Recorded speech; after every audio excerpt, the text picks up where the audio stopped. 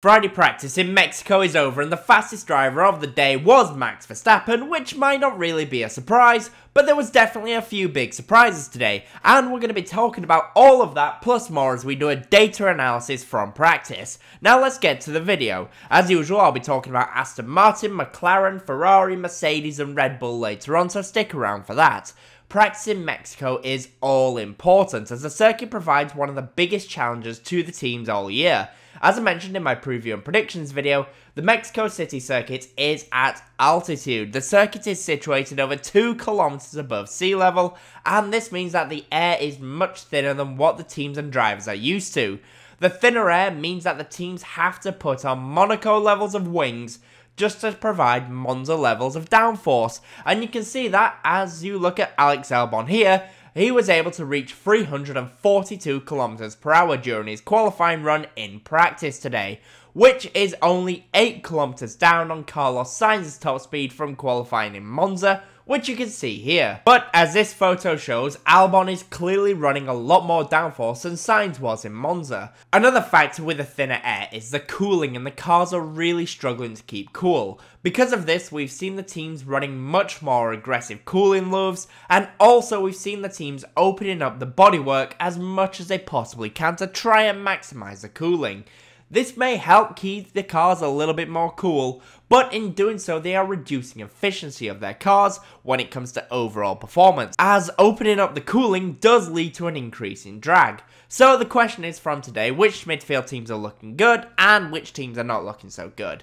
Well, one team that's currently not looking too strong is Haas, as they are still trying to understand their concept. And you can see that as Hülkenberg ended the day in 15th, and Magnussen was down in 19th place.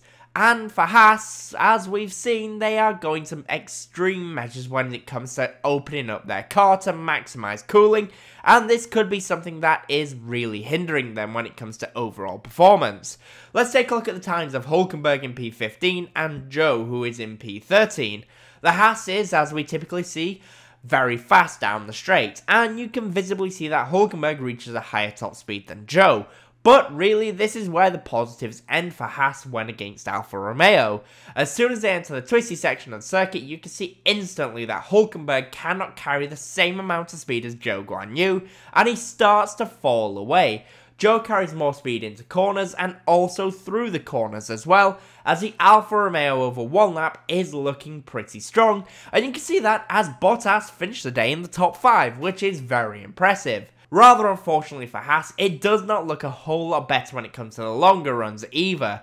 They are a bit behind their rivals this weekend, and I have a feeling it is down to the team, which is the smallest team in the field, taking longer than usual to understand their upgrades, which you would expect given the Haas team is smaller than the rest. One team that is looking strong so far in the midfield is the AlphaTauri team, as Daniel Ricciardo had an incredible day and finished in 6th place, which is really impressive. Going into this weekend, I mentioned in my preview and predictions video that AlphaTauri were likely going to have a good weekend due to the Honda power unit enjoying the altitude more than their rivals. And so far, that looks like it could very well be the case. Unfortunately for his teammate Tsunoda, he is starting from the back of the field due to taking a power unit penalty. But right now, they are looking strong. Ricciardo even finished ahead of Hamilton. So let's take a look at the times of the two drivers. And when you take a look at them, you can see that there is very little to tell between Hamilton and Ricciardo, which is not something we usually see. Typically, there is a massive difference between Mercedes and AlphaTauri. But I believe that due to the strengths of the Honda power unit, the deficit that we usually see is being wiped out. Now, this is only practice, but right now, things are looking strong. In the longer runs as well, you can see he's pretty impressive. Remember that he did his long run on the hard tyres, but yet he is comparable to those on medium tyres. And for AlphaTauri, this could be very good. We may even see them take the fight to Williams in the closing races if they can continue with this sort of form. I just want to say that if you are enjoying the video, then I would really appreciate it if you hit the like button and subscribe for more F1 content. I'm on my way to 5k subs, and I would really appreciate it if you help me get there. Now though, let's get back to the video and let's talk about the top 5 teams, and let's start with Aston Martin. For Aston Martin so far this weekend, it has been a nightmare and they are a long way off the pace. We saw a big error from Fernando Alonso where he lost the back end, but thankfully for him he was able to keep it out of the wall. Aston look like they are really struggling for any balance so far, and you can see that right now they are slow. Neither Stroll or Alonso set a time on soft tyres, which has probably made things worse than they really are. But in FP1, they were not that great either. In FP2, they finished in P18 and P20, and as we don't really have any fast laps to look at, let's right now compare the long runs of Alonso to Piastri.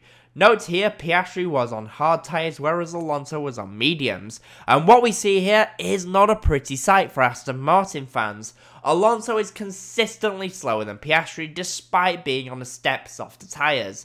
And for Aston Martin, they are now even slower than the Alpine team, at least right now. For McLaren going into this weekend, there was a worry from them that they may not be as competitive as they have been at previous races, and that they would suffer more from the altitude. Right now though, that does not seem to be the case, as Lando Norris was the closest driver to Max Verstappen and was only 0.1 seconds off of the Dutch driver, so let's compare the two.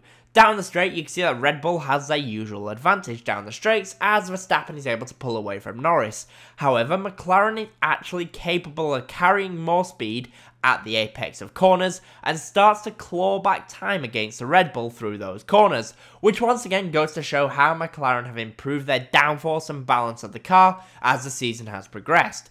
Going into the stadium section, Norris is actually briefly faster than Verstappen, showing that McLaren have great grip in low speed corners, which is something they were really struggling a lot with at previous races. This was really impressive by McLaren, but what is even more impressive is that when it comes to the long runs, McLaren and Norris were actually able to go faster than Verstappen in the Red Bull. Now this could have been down to fuel load, but it does show that McLaren are in a great position to take the fight to the mighty Bulls, and maybe even spoil the parade for Sergio Perez. For Ferrari, Mexico so far has been a bit of a strange weekend. In FP1 there was issues for both Sainz and Leclerc, and in FP2 Sainz was struggling for pace and found himself down in P11, whilst Leclerc was P3.